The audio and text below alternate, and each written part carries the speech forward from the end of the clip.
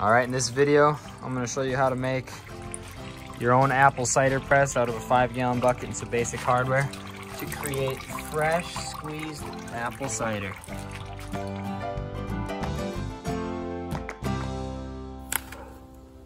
Rachel and I have a surplus of apples. So I had the idea to make a homemade apple cider press. And this video is going to show you how to do that. All right, so here's some of the materials that you're going to need, starting with the lumber. I'm using 2x6 boards, all right? I got 2 different boards that are 6 feet long and 2 that are 4 feet long. You essentially need 8 cuts of wood, and I'll put this in the description below also. But I'm gonna cut the 6-footers in half, so I'm gonna need a total of 4 3-foot boards and 4 2-foot boards.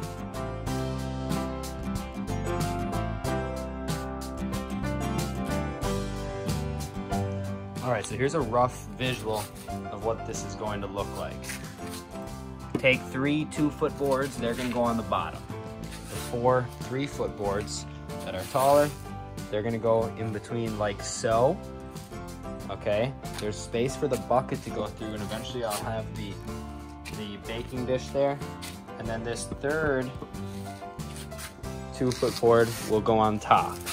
You're essentially making a rectangle and then using the bolts and nuts to hold those in place. This creates the area for the press to go.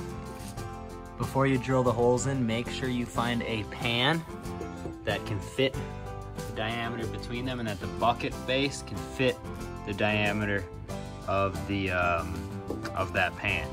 I've got 1/2-inch bolts, so these are gonna have to be some big boy bolts, but for now I'm starting with a smaller one just to work through it, and I'm finding the center, going 2 1/4 on all sides, and that's my center drill spot right there.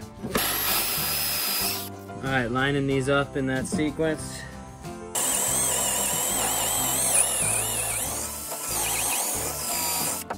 All right, at this point, gotta just hit these bolts through, level it up. Took a lot of work to get this just right all the way through, because these bolts barely made it. But I made it enough to be able to tighten these up. Got the base made. This is where the bucket will sit right here. And now all I gotta do is put the top one in there. All right, this part's done. Now I'm gonna drop. These are 6-inch bolts. I believe the other ones were 8-inch.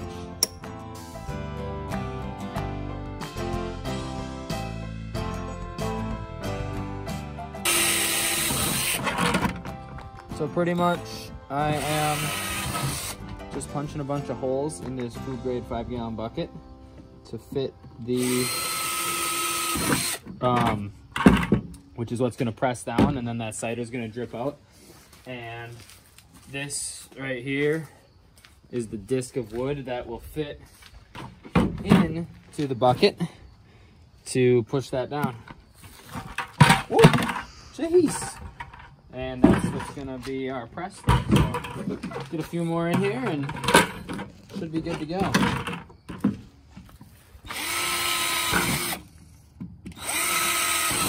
All right, 2 days later, and it is rolling. It is working better than I thought.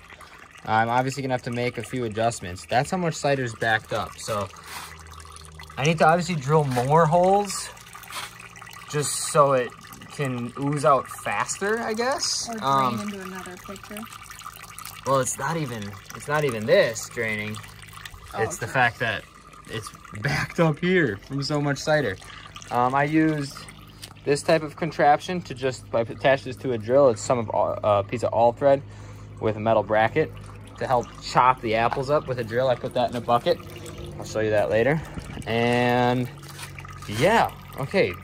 This is taking too long though. I need to make a bigger hole to drain the cider. Make more and bigger holes here. Oh my gosh. All right. Few improvements. Ended up having to make a bigger hole up top because, as you can see, it almost overflows part of it. There's so much pressure and the apples are kind of blocking some of the holes down here. So the liquid a lot of times gets forced up to the top. So I'm just using maybe a different type of mesh bag would help with that. Maybe I should have ground the apples more. Either way, those higher up holes help with that problem a little bit. So yeah, it's pretty awesome. And this is just the start of the apples. So I'll zoom out here, back up so you can see the entire design. We're using a hydraulic press to crank that down, apply that pressure. Just have a lot of different wood blocks to stack it up as it gets farther and farther down. And yeah, here's a strategy for unwinding. Get a hook on it.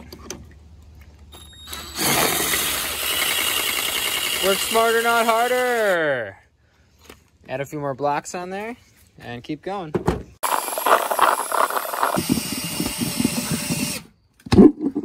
Oh yeah, lift that up, see what? Woo! Yeah, this is gonna be good. All right, halfway through the process, a reminder of just how much force that you're putting on this thing. I'm using a jack that's designed to lift up a truck. Obviously, I went with pine. All of a sudden it was cranking and cranking and just crack.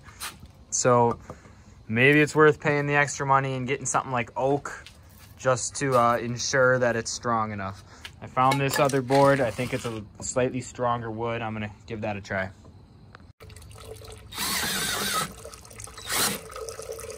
Oh my goodness. Oops, that failed. So things have gotten a lot better. Starting with, we executed this to actually work more, to really churn them up. The first batch we did, we just like put the apples in and that did not work well. Oh my gosh, yeah, we can't even keep up with it. All right, go. And this, you can just see in the color of this cider, it's like, it's more cidery and less juice. I don't know if that's a good way to say it, but she is working. We are rolling now. Fresh, homemade apple cider. Cheers.